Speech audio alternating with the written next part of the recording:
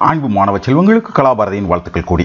இது ஒரு simple problem நினைக்கிறேன் பிள்ளைங்களா. என்னன்னு கேட்டிங்கன்னா, கேஸில் பாயில்ஸ் லாவை நீங்கள் என்ன செஞ்சுருக்கீங்க, தெளிவாக புரிஞ்சு வச்சுருக்கீங்களா அப்படிங்கிறதுக்காக அந்த ப்ராப்ளம். இங்கே பாருங்கள், கீப்பிங் தி temperature as constant. So temperature கான்ஸ்டண்ட்டாக இருக்குது. ஸோ உங்களுக்கு பாயில்ஸ் ஞாபகம் வந்துடும். when temperature remains constant, volume is inversely proportional to pressure. சரிங்களா? So a gas is compressed to 4 times of its initial pressure.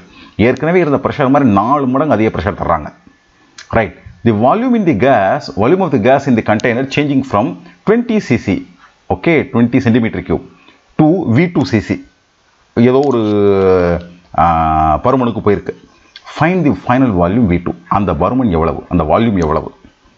மாறாத வெப்பநிலையில் உள்ள வாயுவின் அழுத்தத்தை 4 மடங்கு அதிகரிக்கும் பொழுது அவ்வாயுவின் பருமன் 20 cc-யிலிருந்து அது V2 cc ஆக மாறுகிறது எனில் பருமன் V2 cc-யை கணக்கிடுக. இது ரொம்ப சிம்பிளாக செஞ்சிடலாம்னு நினைக்கிறேன் பிள்ளைங்களா. ஏன்னு கேட்டால் நமக்கு என்ன தெரியும்னா, temperature constant. So பாயில்ஸ்லாம் when temperature remains constant, ப்ரெஷரும் வால்யூமும் inversely ப்ரொபோர்ஷனலாக இருக்கும்.